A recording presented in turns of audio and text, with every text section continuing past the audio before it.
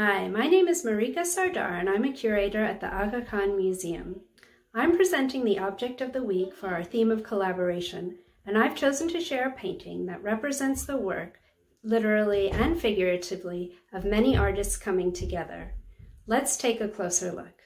I've selected a painting from a manuscript I particularly like. It's called the Akhlaq-i Nasiri, and it's a treatise on society and government that was written in the 1200s. The manuscript itself was made in the 1590s, many centuries after the text was written. This copy was probably made at the Mughal court workshop at Lahore, and possibly for the Emperor Akbar, who ruled from 1556 until 1605. As you can see, we're fortunate to have the complete manuscript here in the museum. So we have the full text of the treatise, as well as the 17 paintings that were made to illustrate it. Having a document like this, instead of single detached pages, gives us a sense of how an entire manuscript came together as a collaborative effort between calligraphers, illuminators, painters, papermakers, and bookbinders. The painting I've chosen very neatly illustrates the process of a manuscript being made. At this point in the text, we're in a section on politics, which follows earlier sections on ethics and economics.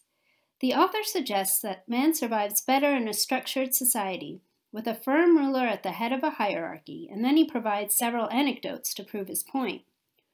One of these examples is of a master craftsman whose expertise is needed to guide those working below him.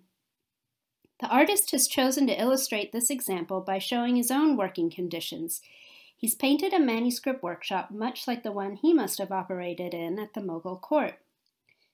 The architecture and dress of the scene is right out of the late 16th century, and it matches what we know about the bookmaking workshop in Akbar's time, with a team that at one point numbered over 100 artists. The master craftsman is the figure seated on the right in a brown tunic and green shawl. He's instructing a younger artist who holds a page from a manuscript on a board balanced on his knee, watercolors and inks arranged on the ground in front of him. Other members of the workshop toil on other parts of the manuscript. The men seated in the center copy out text and images on fresh pages, while the man on the bottom right burnishes paper, preparing its surface to be written and painted on. Looking at a folio like this, you might not realize how many people contributed towards its creation, but in fact it was a major collaboration.